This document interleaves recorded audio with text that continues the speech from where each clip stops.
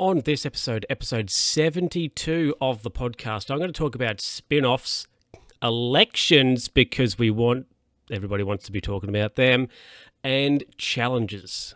Yeah, challenges. So let's get into it. And also, I'd like to thank Guinness for sponsoring this episode. That's for the video watcher there. So yes, just like to thank Guinness from established 1759. So thanks Guinness for sponsoring this episode of the podcast. Yeah. Anyway, everybody. Now, when I was putting this show together, I was like, I don't know what to talk about because not really much has been happening, but I'm going to do a little bit of shameless self-promotion in 2 or 3 segments today. So anyway, we'll get into the first one.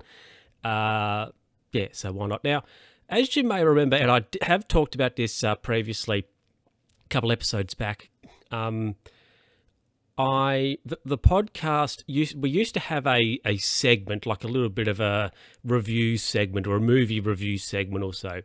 And then after a while, I decided to retire that because I just didn't really think that's what the show was. Well, that's not really like the concept of the Luke Who's Talking podcast isn't really having a segment about movies or film.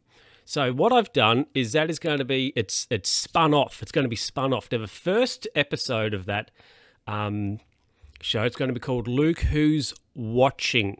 Yeah, it's going to be called Luke Who's Watching. And the first episode of that, I believe I have scheduled to come out on Tuesday, which that's just going to be a quick little sort of intro trailer, as you will.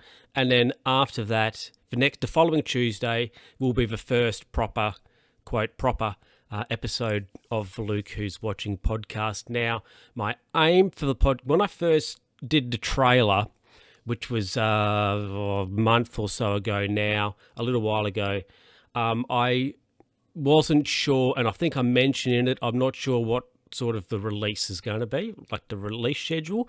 However, since I have done an episode and I've got that ready, and actually I have somebody out there who quite possibly is listening to this, has also actually had a little bit of a, sneaky listen to that episode too. And I think they liked it, which was good, because they're not easily impressed. That's for sure. But I have sort of since decided that episodes of Luke Who's Watching will be on the second Tuesday of the month. They will be released on the second Tuesday of the month. So, there's only going to be like 12 episodes of that a year, which is, that's okay. I've also got myself a bit of a matrix here of various things to watch. So,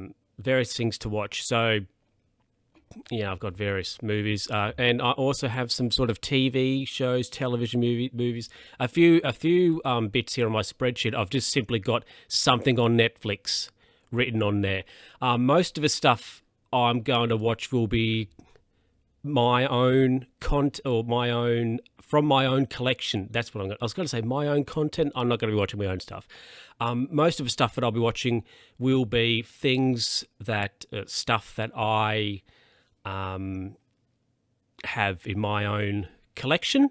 So, But that said, if you have a suggestion of something I should watch or could maybe look at watching, send me an email, lukewho'stalkingpod@gmail.com, and just say, hey, I want you to watch this on Luke Who's Watching, or send me a tweet as well. Now, I can't at this point put like a link to the podcast in the description because it's not out yet, but just keep an eye on Twitter, and I'll post a link there, and in some of the various Discords as well. And when the show has gone live proper, I will put a link to it. For the first, I'll put a link to it in the links. I'll put a link to it in the podcast here, moving forward for a little bit as well. I probably won't do that indefinitely, but maybe sort of the first couple of episodes, I'll put a link to the new podcast in the notes of this. Once it gets released. Yes, so that's just a little bit of something coming up for you, and if hopefully you can listen to it. So hopefully a pretty short Tuesday, but look, next week I'll remind you in the next podcast episode, no doubt. And of course, if you're in for Luku's Discord, I'll put a link to it there, and of course keep an eye out on the Twitter as well. Anyway, let's get into the next little. It's not really a story. It's maybe a rant. I don't know. Let's get into the next thing. Now, remember also, like when I decided to retire the review section of the podcast, I think at the time had a bit of a meltdown, had a bit of a rant like, oh, we're not talking, this isn't a political podcast, no more politics. That said, I'm breaking my own rules, which, why not? Why not? And so tomorrow, when you're listening to this tomorrow, or in other words, the 1st of May, I've already voted, but I have to vote in 2 elections, okay? Because we were going to have an upper house election for my area, and then the government, with the premiers, I talked about him once before on one of the episodes when he was just for treasurer, but now he's assumed the role of premier for reasons. I think I said that he looked like a Bond villain because he was on the front of the paper, if you remember that. So I'll gut. Now he's like, oh, well, we're going to have a state election on the same day. Great. So depending on where you live, you may have to vote in 2 elections.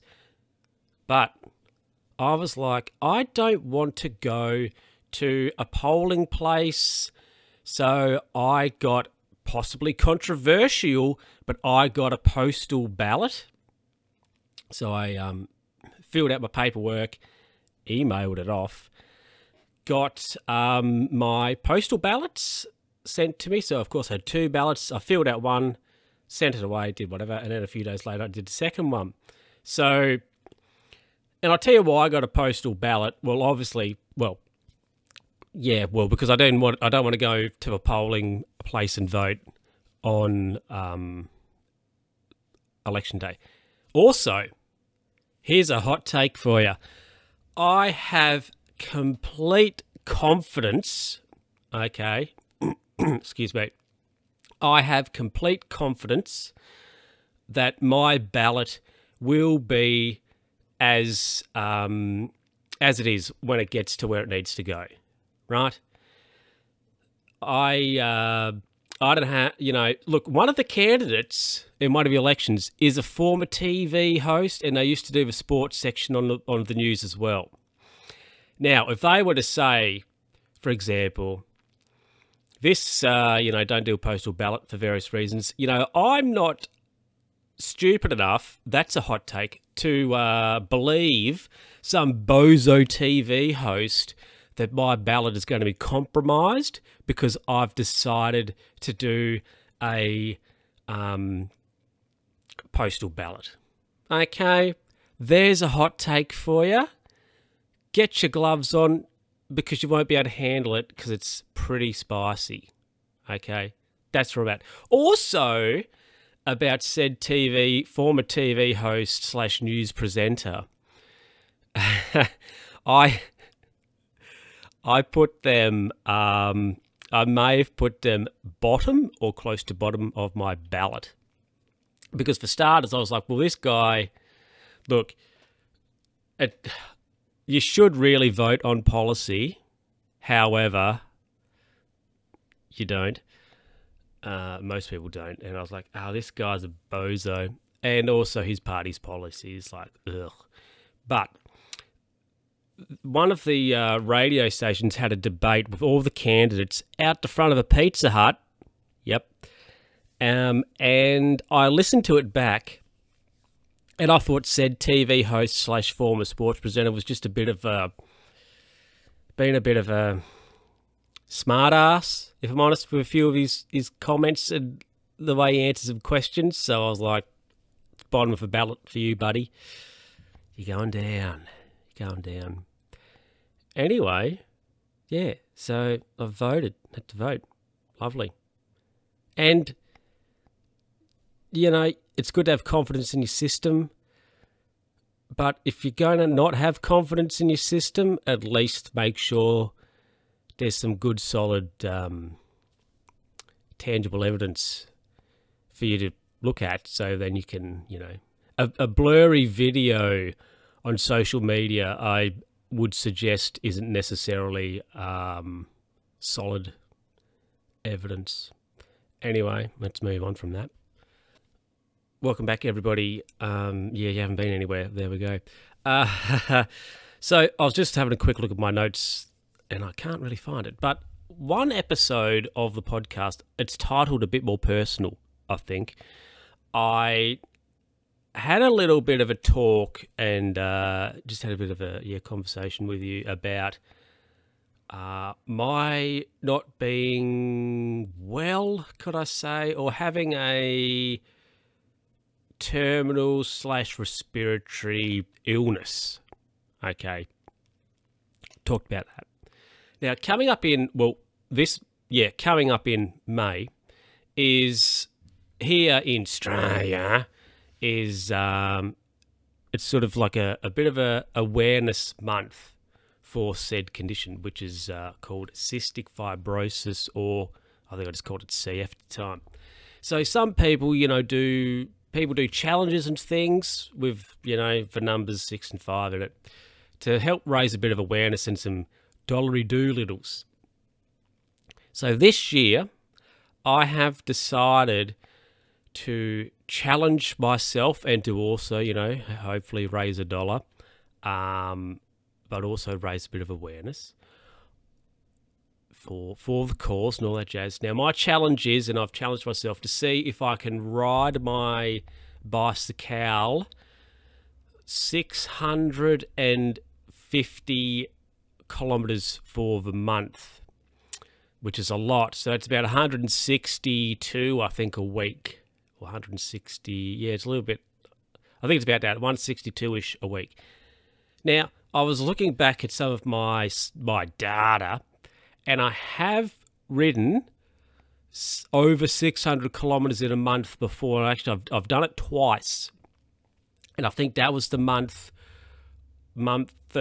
plural of November and December. I rode about 630-ish kilometers both months, so I could probably do it, but I have to sort of think a little bit more about how I can get the kilometres in, because the days, of course, are a bit shorter. It's pretty much dark at about 5:36 now, whereas, of course, during the summer when I was doing those rides, it wasn't getting dark till 8:30 or so, 8:30. So, yes, I could go, say at 6:30, I could go for a ride, and I knew that I had until about 8:30 or so to get back home. And the roads at that time a little bit quiet. People have gone home, shops are closed, and that sort of stuff. Where I'm yawning and talking at the same time.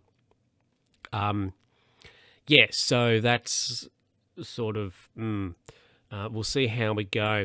I might have to try and plan like a few longer sort of 70 or 80 kilometre loops, maybe to sneak 100 or something in there as well. So we'll have to see how that goes.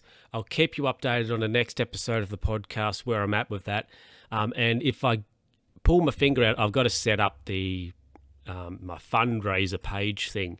Hopefully, if I do that like now, which I probably should do, I might put a link to that down below. So if you want to donate $1, you can. Or I think more importantly, if you can't, that's fine. But I think it'd be great if you could just share it for me.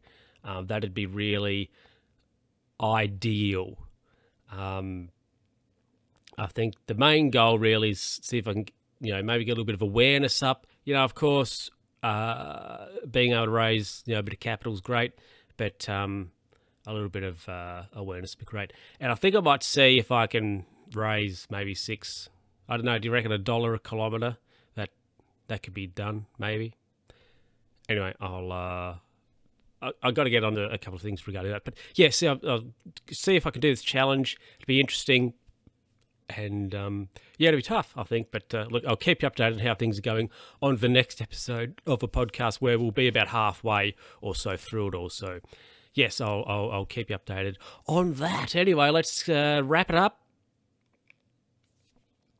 Well, everybody, thank you very much for listening to this episode of the podcast. As always, you can send me an email, luke.who'stalkingpod@gmail.com, and you can send me a tweet. We're at L_who's talking on Twitter. I wanted to change, this is just a quick note, I wanted to change to Twitter just to simply Luke Who's, so then I can have, that could be like a little bit of a social media hub for all the various, like for the vlog and the other podcast and all that. So the Twitter handle is still at L_who's talking, because I wanted to change it, but I couldn't have, say, Luke Who's or L_who's or anything like that was already taken. So I thought I'll just keep Luke Who's L_who's talking as the Twitter handle. But if you go onto Twitter, it'll say like the name or whatever you want to call it. I think it just says Luke Who's. Maybe I could. Right, here's an idea. Maybe I could change it to Luke Who's Twitter. How about I got to set? Right, I'm going to look that up. I got to look that up and see if I can change it to Luke Who's Twitter. Anyway, everybody, thank you very much for watching, if you've watched it, and thank you very much for listening. And I'll chat to you. You'll see me and all that jazz in the next episode. It will be episode 73. Thank you.